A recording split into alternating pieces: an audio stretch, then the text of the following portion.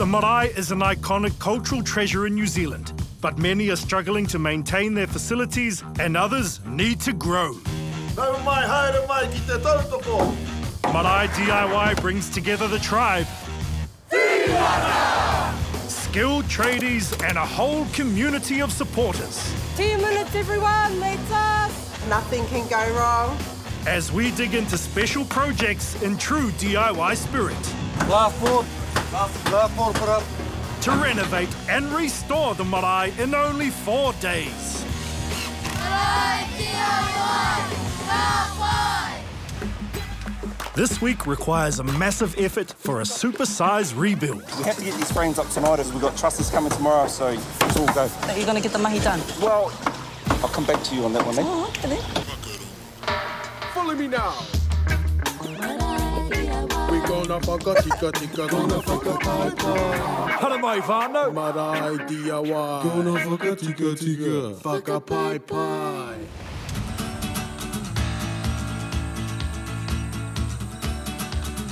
Tēnā koutou e te iwi nau mai haere mai kia marae DIY. This time we're on the rural road to a place called Whakaki in the rohe, the takiwā of Ngāti Kahungunu ki te Wairoa. Ai, e ki ana te kōrero, he paku auta, he paku aro wai, hei pūpūtanga mo te pani me te rawa kore. Whakaki renowned for its manaakitanga, but this time it's about manaaki whenua, manaaki whare, manaaki marae. Tucked amongst the dunes of the northern Hawke's Bay is Whakaki Marae. It's a massive structure, and even cosmetic work to reverse wear and tear through time and elements is a huge undertaking. The hall is the main focus for activity at Whakaki Marae. Te horo, as it's known, is also the wharenui and serves its ceremonial role for the whānau of Whakaki. It's no longer weather-tight and is cold and unwelcoming.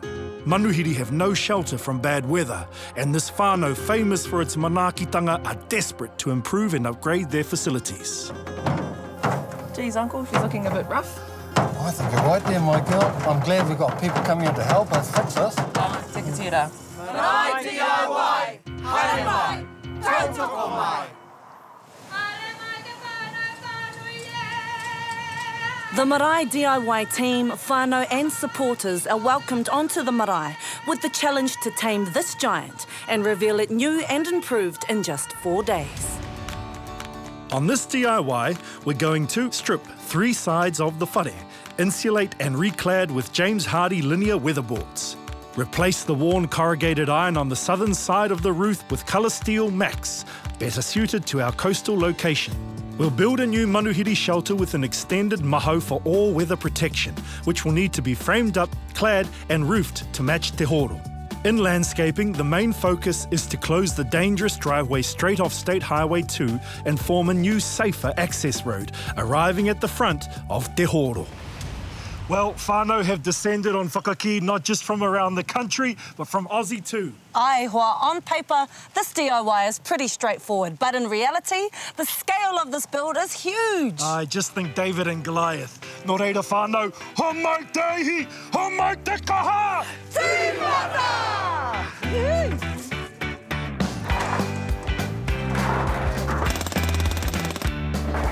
So today we're just going to strip the roof, strip the walls. We're going to leave that back roof on. The whānau and workers are getting a brief of the mahi and materials we'll be using for this project from Marae DIY builder Hare. Pull them out. Ka pai. Sweet Mike. Hare and the team on the manuhiri shelter have a small window to get ahead as the whānau strip the old roof and cladding. Our key targets today is strip the roof, strip the iron off te horo, leaves us exposed to the weather, so we got to get the paper back on today. They say rain's coming, but hey, whiti mai tamanui tara.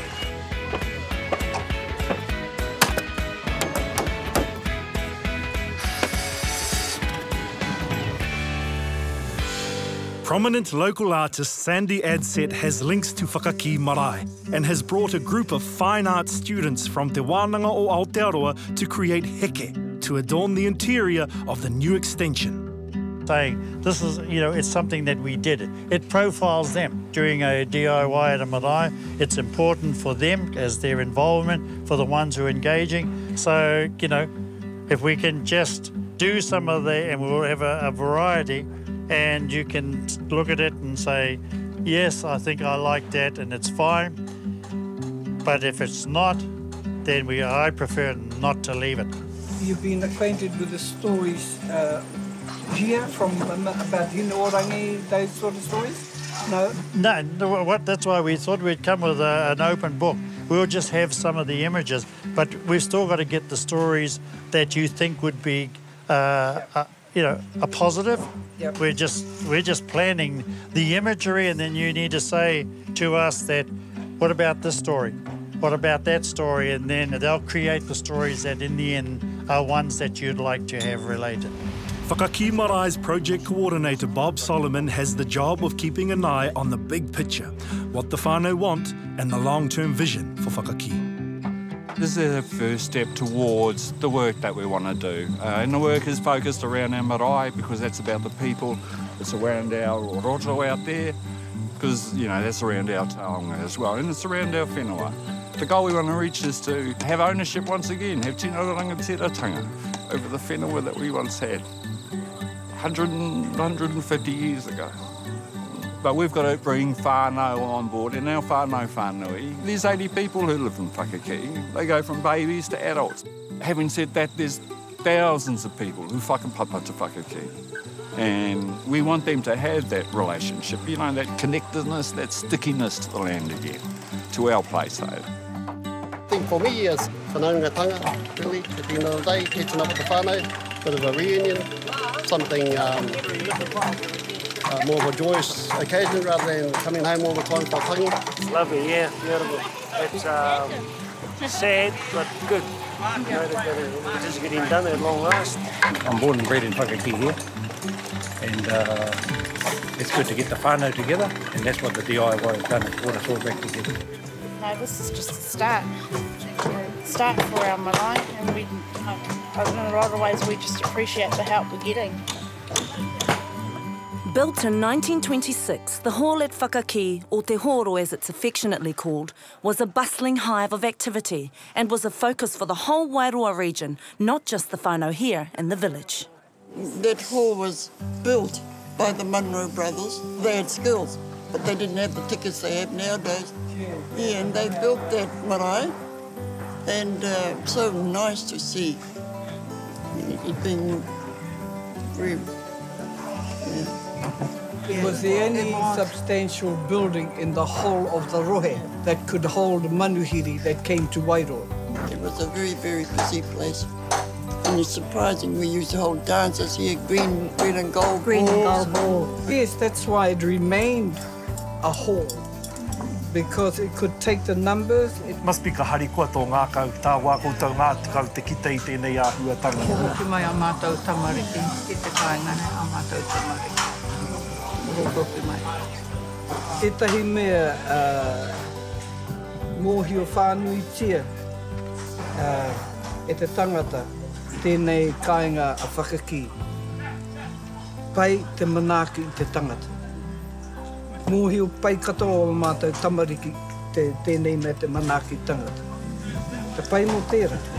Engari, I nā no tētahi mahi mā rātou, kia tūkaha rātou I roto I tō rātou nei whare. Pēhea te wairua. O aera. Kei te pēhea te wairua. Whakaki Marae kura. Te wairua.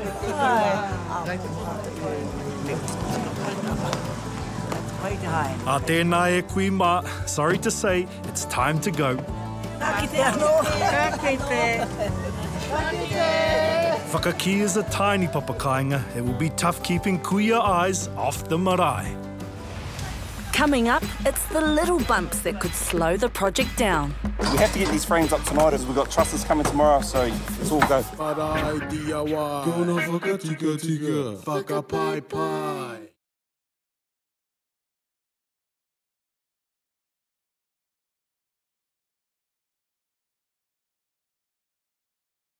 Marae DIY. Gonna whakatika, whakapai pai.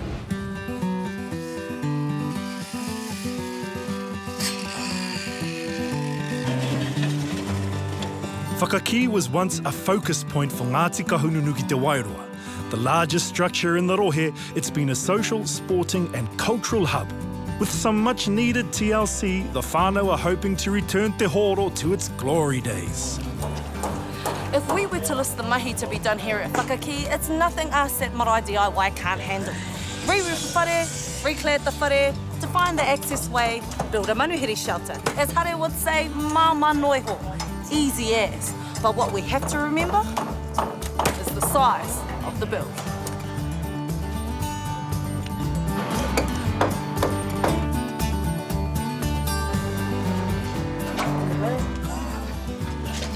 Hey, hoa. Keen for a catch-up. Now, tell me. First half of the day is done. Kei te pēhea koe, kei te pēhea koto. How did you get on? Oh, well, pretty good, hey? Everyone's cruising along. Matua's just starting to do the ply on the floor. Boys are just going to start laying the roof. A bit dodgy with the wind, so we'll see how that goes. But, yeah, no, all in all, not too bad. We have to get these frames up tonight because we've got trusses coming tomorrow, so, you know, we don't want to slow the roofies down, so let's all go. And so how's your confidence? Are you confident that you're going to get the mahi done? Well, I'll come back to you on that one, then. Oh, okay, then. After consulting with the kuia, the imagery for the heke is starting to unfold. We've been given our guidelines to do a kōrero that's attached to this place and to the whānau. My kōrero for the pattern will start at the sea, out here, Moana, then through to the lake, Whakaki, and then into the whānau down the bottom. These panels, I understand, will help enhance the new maho that's coming up from Te Horo there, and as part of the new extension. And these will form part of 10 heke that will be attached to the ceiling of that maho. Throwing their full weight into this community project, Ngāti Tūmatauenga have stripped the entire eastern wall and just about finished the green stuff installation, bringing us one step closer to cladding. Well, you know, the hall was built in 1926, which is a long time ago, eh? So I guess it's well overdue for a facelift. You know, and hopefully it's around for a few more years, eh? My mum's dad built this, and his brothers. I'm looking at it and I'm going, oh, Papa, your work is still going. And I'm proud to see this and be part of it. I spent 30 years in Australia, but I always miss this place. So, yeah, it's good to be able to come back and to contribute and to see our, you know, beautiful things happen to our marae. Apart from a general tidy-up and new planting around the manuhiri shelter, Marae DIY landscaper DCG has one main task for Whakaki: closing the existing dangerous driveway straight off State Highway 2. So DCG, now I've had a bit of a walk around and everything is about the build. It's all about build, build, build. Hare's got his things sorted, but I see that you are dealing with things a little bit more organically. I can see the look on your face, Steve. Yeah, that's a real challenge. We don't have a digger on site. I figured that. Yep, and that's causing all problems. Got a lot of whānau here. QRS are awesome. I mean, they're coming in, but they've got their hands tied doing all the roading stuff. And I really need to get all of this pulled apart so I can get some stuff ready for the whānau. So I've just been on the phone, sorted out a digger. I'm trying to get a car in, pick it up, get something done. At a time when many iwi were rebuilding carved wharenui, the whānau at Whakaki placed priority on building a multi-purpose structure large enough to hold growing numbers in the rohe. Atai, o mai te whakaaro, o rahi haere haka, mō ngā tangihanga nei. Ko rahi haere ake te whānau e noho ana. Ko wānei ko mea, ko patu tirito nei te rupoko runanga o te kāinga nei. Kastai mai no hoki te wā ara, hei kōrero ai ki tona runanga. Te whiriwhiri kōrero awa, me pehe, te marae nei. Tēnei marae hau, ko whako hunuku tiana mai nei i tātou ki kone. Mai na hau i tai o me penepe, te roa me penepe, te whānui ara, ne. Te whare. E te mutunga ka mea te patu, ke toru tua te tēnā te rahi. 3 times as big. We'll have it 3 times as big as that. Mohi tono e rua no kāmura. Aku o ku pāpā. Ai, toko pāpā toto nei hoki, koe e te pōtiki o rātau. E tino pukenga ki o rai o rātau ringa ne, me ngā whatu. E rā hōtanga o te tangata. Rau hoki rātau ki te whakatangitangi ngā e rā tātarara. saxophone mai, trombone mai. I kurei mātou I konei? Oh, he. Kurei rātou I konei? Jazz band o rātou I konei. Ai. Kua hua pū he haere, ngā Monroe nei, hawhakāhena hau e tai. Kua hua pū he haere rātou. E te wharekani ki, me wharekani ki te mene. Wai hau, ngā whare tipuna whakairo nei. E, kani ki te mai. Hau I hangai e te mene, te atamirana. Mō te pen. Ni? Ah. Pera e tahi o ngā rātiru ki a Ngāti Prau, gai te whakairo mai e rātou I o rātou whare, gai te whakairo mai, te hinei te era. Kuahua, sa kuahua menei, kuahua muki haere nei, ma te kainga nei pera. The hall is 90 years old. The old girl can be forgiven for being a little lopsided. With our ware being so old, 90 years old, it's slightly titaha. So what we had to do, we've got a level shot on the corner. We shot that level just where the steps are, about 7 metres away, and in that 7 metres, it's 40 mil difference. If it's exposed to the weather, it'll rot, hence it'll rot the foundation. So that's why it needs to be covered. And by law, it should be covered by 50 mils. As you can see, DCG's just arrived with his digger. He's going to be such a happy camper, which is awesome. Work can start on digging out the old driveway and levelling the approach to the new Manuhiri shelter. Well, whānau, we're nearing the end of day one, and it's been a good day. Aye, brother. Hare and Uncle Puata are both confident they're hitting their targets. DCG has finally got his digger, so everything is all good here at Whakaki. And the whānau are pretty sure they'll be able to keep Nani Naina off the marae for the next 4 days, nera Nani Naina. But I tell you what, a kua nei ka whānau mai taku pepi. I've just got the phone call, so I'm going to leave things in your capable hands. Tohine, ka kite koutou. Ka pai, hei a popo e homa. After the break, rain is looming. You want a little sauce for the rain? What do you reckon? Should the boys carry on? Marae DIY. Kona whakatika, whakapai.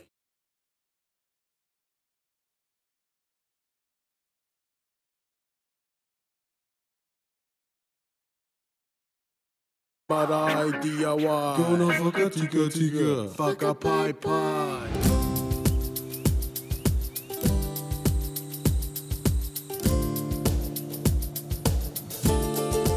Nestled between the dunes and lagoons in the northern Hawke's Bay, Whakaki Marae is on a mission to return to its glory days as a focus for the region and a bustling hub of cultural and sporting activity for the Ngāti Kahungunu ki te Wairoa.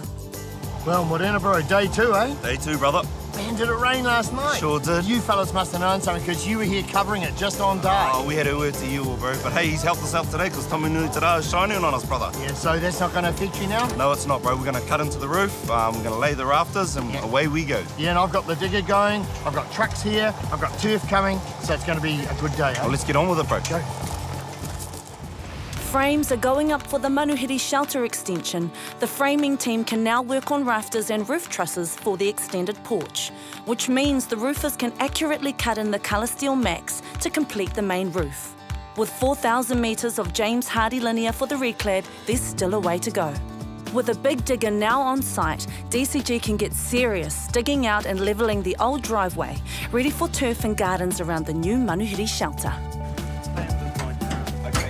The extension frames are ready to go, but work on the roof trusses has been stalled. CJ, has he had word to you about the rafters, Matua? Yeah, I'll come out, I'll put it on. We'll suss it out, see what we need. We're making new trusses for our Manuhiri shelter. We just found the new amendments on the plans. And they've gone to bigger and wider rafters. And so we're just going to make sure we've got the right material for the right job. And hopefully that the material hasn't been cut up for another job. Not too much of a hassle when it comes to the size of timber. It's just whether they've got it. Being in a little old Wairoa, usually they have to buy stuff in from out of town. Once it arrives, then we're away. It's only a couple of hours, so I'm not too stressed. But with the number of whānau home from far and wide, a lot can happen in a couple of hours. A lot of work wasn't been done for a long time on this place, so now it's an opportunity. It's been great. And yeah, all the whānau coming back, that's the best part of it. I live in Melbourne and I got the call. I've been waiting for this call for years. So once I got it, flights are booked, and I'm here. Too much. It's amazing just to catch up with family, whānau, and everyone I haven't seen for years and years and years. Yeah. This is my second time at the Marae ever, and meeting my whānau it's been amazing. My father and I whakapapa here, but we grew up in Chicago.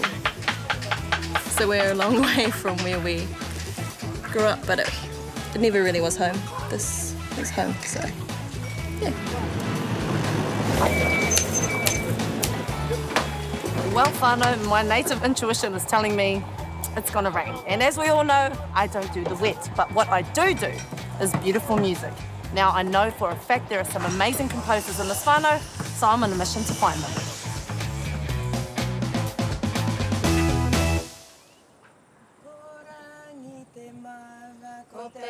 Kuia Nina Buxton is a prolific composer of waiata, but one chant in particular caught my ear.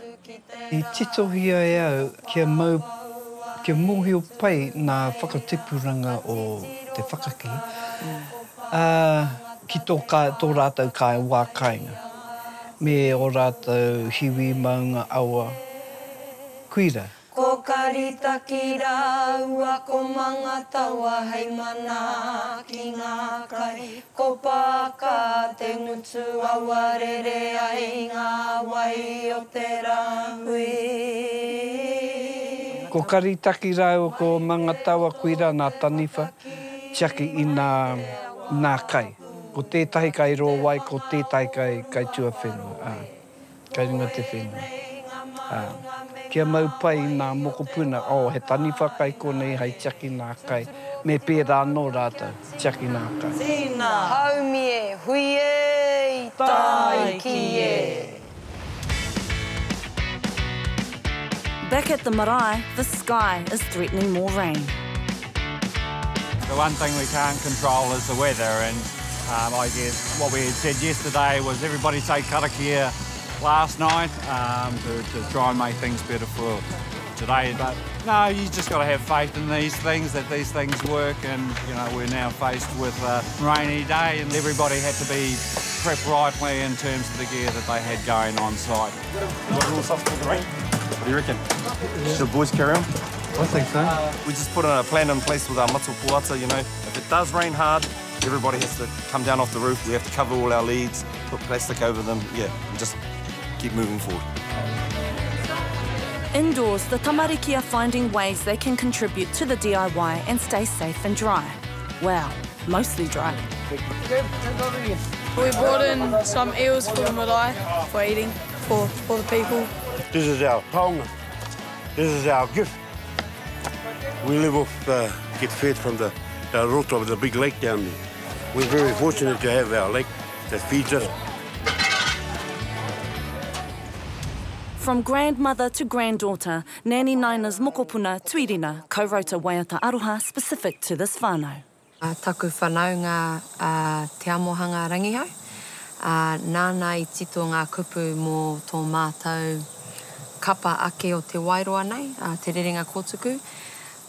Heoi I taua taura, kāre rātau I whakamahi I tana titonga. Nō reira I whakaro ake tōku kuia. Kia kaua e maumau te waiatara.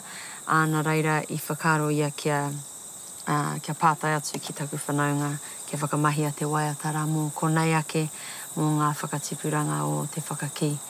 Nō reira, nāku te rangi, I tito. Ka pai.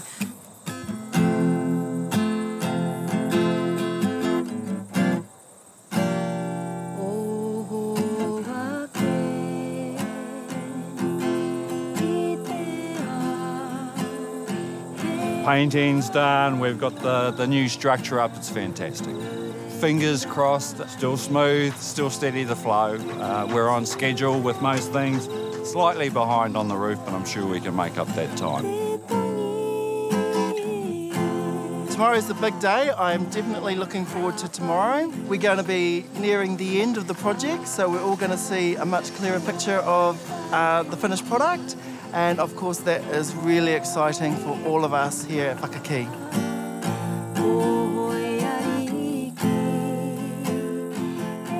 CG, I've been offside all day. I've been chasing amazing waiata and I've come back and the marae is completely different.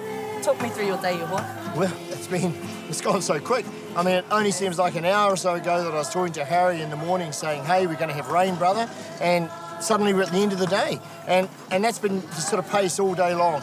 Whānau have just absolutely rocked and rolled. I came around after lunch. They said they were going to do a fence. There it is. Done. And I've got the pavers here, all ready to go for tomorrow. I've got the turf here. So, yeah, I can't wait for tomorrow. The highlight of the day for me is just seeing the progress on our beautiful building there. Just seeing it change and, you know, grow beautiful. It's lovely. E hoa, there have been so many changes happen. Catch me up on your day. Well, the whole whānau have been going crazy today. The sun come out and they just went for it. Got the frames up, got the James Hardy linear board up. The whole drama with the trusses, hey, it's all going to be sorted tomorrow. So what you're telling me, bro, is that we are on track? Kia tira pata iho. Mama nui ho. Ia te rā, ia te pō.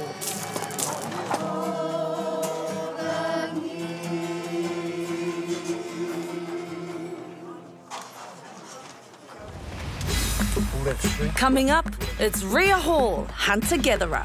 They won't bite you? No, I didn't anticipate them biting me. Marae diawa, kona whakatika tika, whakapai pai.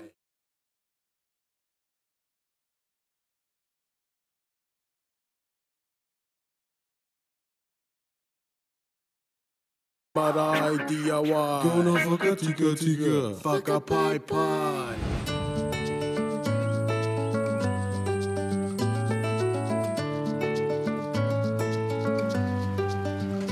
Day 3 here at Whakaki Marae, and Bob, there are so many people here. Well, the place is pumping, Rhea. Not even 9 o'clock, and look in them all. We had 250 in yesterday. There's another 100 registered to come in today. No mai hora mai te whāma. Ka pai. And does everyone have something to do?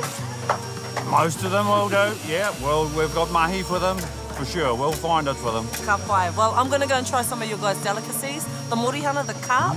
Tēnā reka. Ooh, any tips for me, Bob? Have a piece of bread in there. Okay. I don't know what that's all about, but the kui will tell you what that's about. Okay. And be careful. All right. Ka pai, I'll take that on board. Well, kia pai tō rā, and we'll see you after. E koe hoki. Ka pai. Hare must get the roof trusses up for the new extension so the roofing team can finish the roof and make a start on barge boards and spouting. The James Hardy linear is almost all up. Final filling and touch-ups of the Resine Colonial White can begin. Topsoil is ready for the new turf. Local contractors QRS have the big machines rolling for the new access road. And a little gentle manipulation will have the whānau paving team good to go. Moreno, it's day 3 here and beautiful day, not a cloud in the sky. And as you can see behind me, the whānau are right into it. They can't wait to get these pavers down. Deadline for today is I want to get all of this done so the builders can finish building the maho out there. We want to lay the turf this afternoon, get the gardens done and just generally tidy up. Whānau are arriving as we speak, so I think we could have over 200 or 300 here by this afternoon. No matter how big or small the job, there are plenty of hands willing to take on tasks as whānau numbers swell. Perfect time to duck out to the lake with Uncle Johnny to check the nets for these famous morihana. It's a very special fish. It's a very sweet fish, but it's also a very bony fish. If you don't know how to eat it, or don't touch it, but we're going to have some. And our kuia and kroa who are there with us today will tell you all about that themselves. Yeah. We're really very fortunate to have this lake. You know, it saves a bit of money and a bit of thing. And it's your own pātaka kai. Yeah. Tika tō. Yes. Oh, well, there's a swimming pool of ours when we were kids, and it still is today, because there's nothing wrong with a bit of jump in the water and have a bit of a... bit of a cocoa? I have a cocoa, yeah. Have a bit of a wash, have a bit of a hodoi. So these are our morihana, eh? Yeah, our morihana. These are only small ones, but this is a sample there. It's a sample. You can pull that string. Yep. Pull that string and keep it tight. They won't bite you? No, I didn't anticipate them biting me. Oh well. While Uncle Johnny has his cocoa, he has a swim. We're going to take these morihana back to the marae to our chef.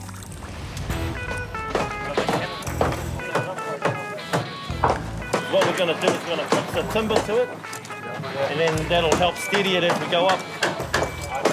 It's the middle of day 3 and trusses for the mahau are finally ready and going into place.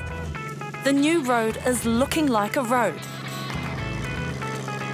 Close to 300 whānau are on site and everyone's busy. Mean growing up here. I mean, look at it.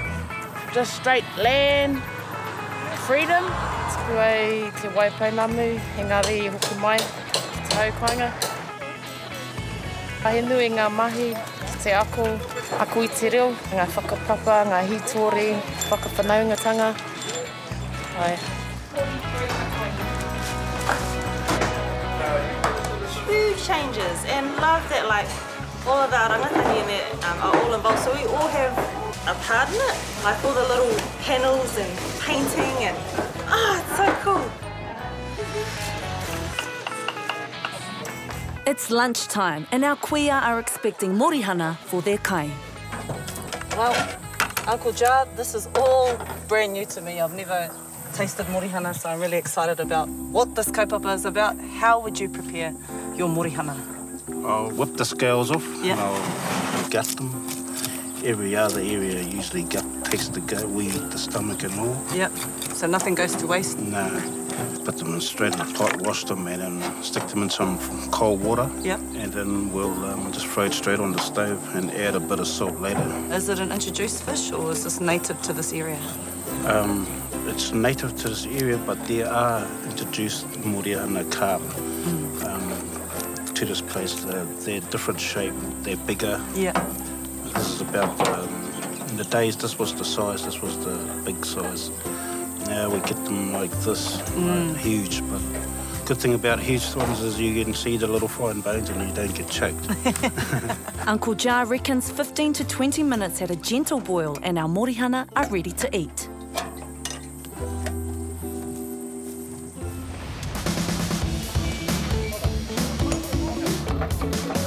Final fixings on the roof trusses equals one happy builder.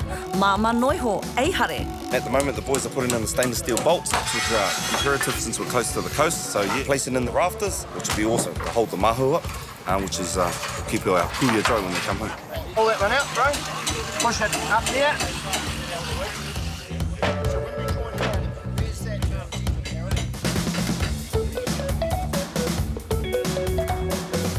All demolition material from Te Horo has been kept separate and won't be reused.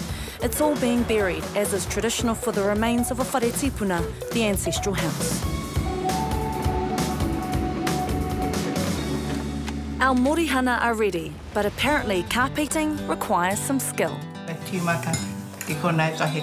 Oh, very bony. Very bony. It's all bony. I keep telling you on the because you're taking it off the ribs. You've got to be very careful. Okay, I hear the puku's got no bones. No. Okay, so that's a good place for someone like me to start. Yeah, start from the belly. Watching my father, it was just like watching someone playing a mouth organ. Yeah. And I used to sit there and gape at him and I thought, no sweat. No bone, no nothing. You start from there and finish down there. Yes. I'm eating it with my fingers. I'm not using a fork or anything. It's easier to navigate the bones. Yeah, navigate the bones. You always have a bread. Yeah. And what's the bread for? In case you swallow. Just in case you swallow a bone. That's clever, all right. This is my first time eating this kai, and it's definitely different to any other fish that I've tasted. It's buttery. It's light. It's got a taste of its own. And I can't picture it with any other type of fish. With your... Look at that. I always eat it like this.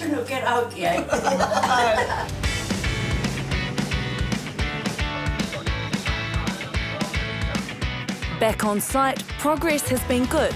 The roof tie-downs from ITW and Prida have the trusses on lock, but delays in getting them up has put the tradies behind. Brothers, what's happening? Hey, well, I've just had a bit of a kōrero with Matua Puata and decided tonight the tradies are going to go to 6. Have a bit of a quick break, 10 minutes, carry on till dark. Apopo, We'll start at 6 and push it right to the deck until when our kuia come back. Okay. Pai tira? Pai tira.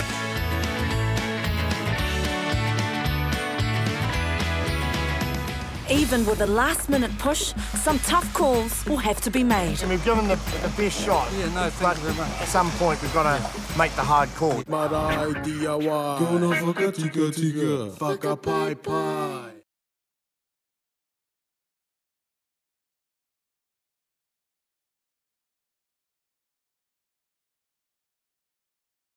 Marae DIY. Gonna whakatika tika. Whakapai pai.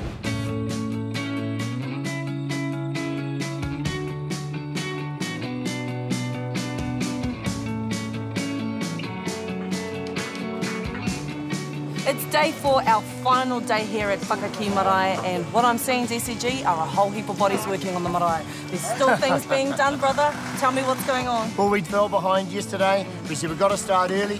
Whānau, true to their word, 6 a.m, they were all here. But you know, there's a lot to do. They're still putting the James Hardy linear up. We've still got colour steel max going on the roof, but beeline scaffold are right here. They're pulling it down as fast as it goes up. Whānau in, gardens going, it's happening. Now, Dees, I'm bringing the nannies back in a few hours. Can I trust that it's all going to be done? Oh, sister, have faith. Come on, you do your job, leave us to ours, all right? Ka pai, ka pai.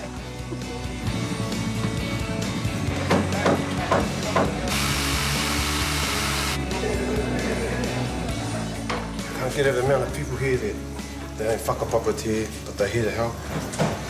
And it's just about bringing a tear to the eye.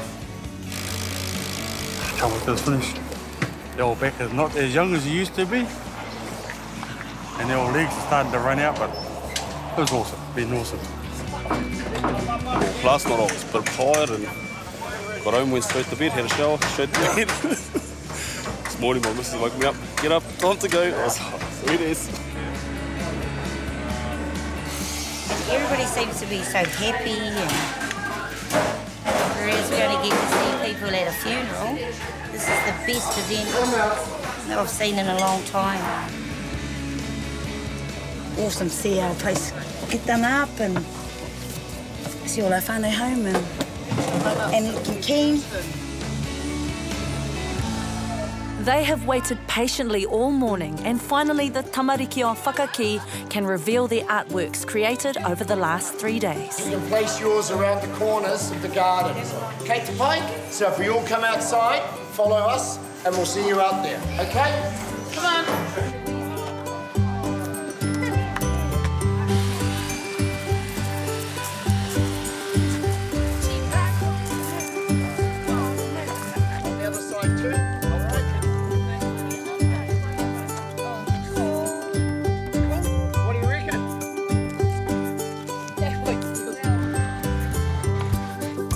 Pampered and preened, ready to return to Whakaki, our kuia are waiting patiently.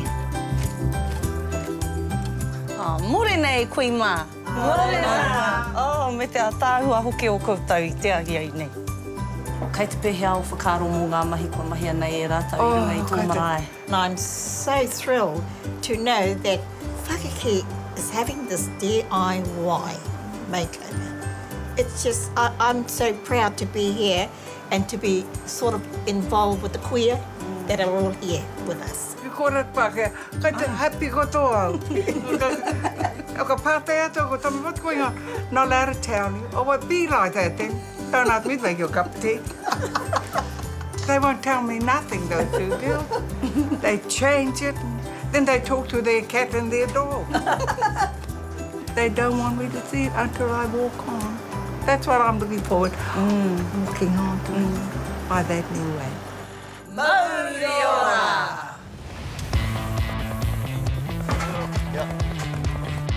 The whānau are pushing hard to complete the DIY, but it's time to make some tough calls. We're really kind of running out of time. We've got to make some decisions. We've still got roof to do, the ridge cap's still on, there's still barge flashings to do, and other bits and pieces. What's the priorities? I'd really like the ridge cap on. So get the iron on, don't worry about so much about the barge flashings and spouting. All right, guys. Cheers, mate. The heke are complete and will be hung when all the work is finished. This is one way I can contribute and helping out our marae. I'm so glad they've done this in my time. Now it's up to my mukus to come in and make it even better. We couldn't have done it without our beautiful cooks. Last board. Last board put up. Last board.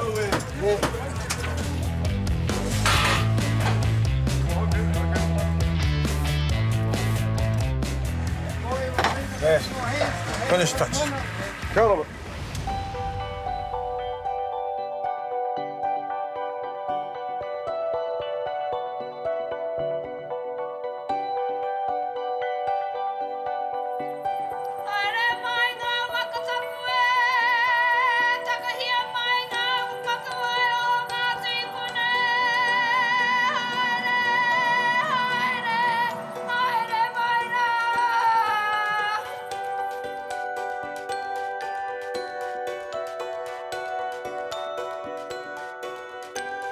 Ke si hara mai ra mātou te atanei. I ki atau ki ko hoa. Ka haere tātou ki reira. Ka o tātou hei tangi, ka o tātou hei mahi. Engari, ka kōrero mai a piri ki awa. Ano kōrero puta mai na mātou. Ewa, ko alta te mea ka tangi. No reira, e ki ake neo ki a koe. Ei me tangi rā hau ki a rātou katoa. Kare tae pia. No rātou.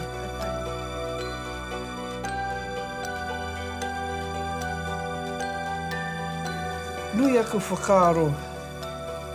I roto te mōhio, i o tātou taha, mai i te tīmatatanga o tēnei kaupapa, taino ki tēnei wā, i o tātou taha nā mātua tīpuna e arahi ana, e arataki ana i a tātou katoa. Nā tamariki mokopuni? Kuira. Kuira i etahi wā ka rere nā roi matu. Engari, i roto te mōhio, ka tataua. Kuira. Ki te ia rātau e mahi ana, mahi tahi ana. Ai. Nā paira o tūmātau, me wā tātou tamariki, nā mea i hara mai, i hoki mai tāwai. Ka rawe kia. Ke kaha rātou. Kaha rātou, ko te wera o te rā. Roko whakaaro, ko ti mai nā tamariki nei, kai tō ki o konohi. O koe nei o ko whakaaro, ni. Hoki mai mātou. Te rawa e te hoki tēnei mai. Te ātāhua tō Whakaki Marae. E nei o ko whakaaro.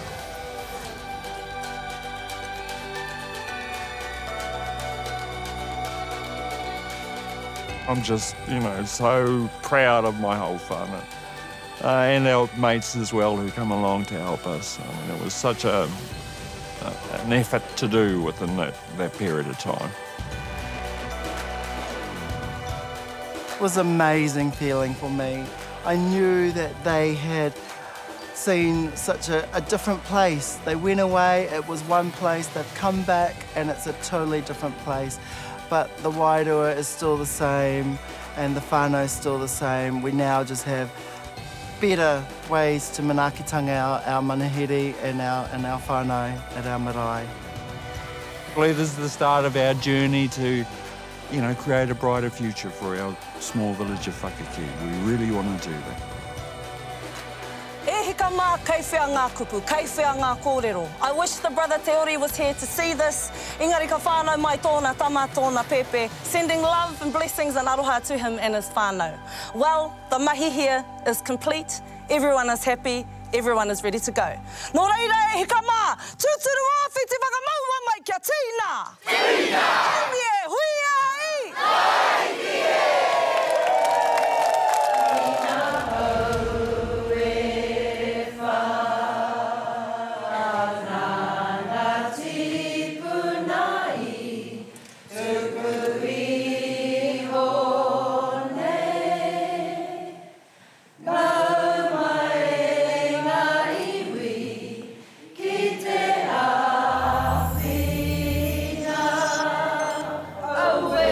He mea